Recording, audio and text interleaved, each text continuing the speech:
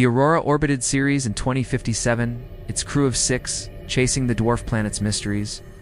Captain Amara Chen stood in Occator Crater, where bright spots hinted at a hidden ocean. Their AI Aurora guided a drill into the icy crust. At 3 kilometers, a plume of briny vapor erupted, trembling the ground. Aurора's sensors pinged. Organic compounds.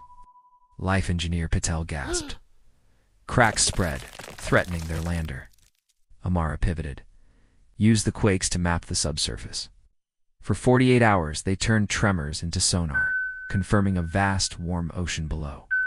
As they prepped to leave, Aurora caught faint, rhythmic seismic pulses, like a signal. They returned to Earth with samples and questions. Ceres Organics sparked a frenzy, but the rhythms? Unexplained. Amara, years later, gazed at the stars, wondering if Ceres had whispered a truth still out of reach.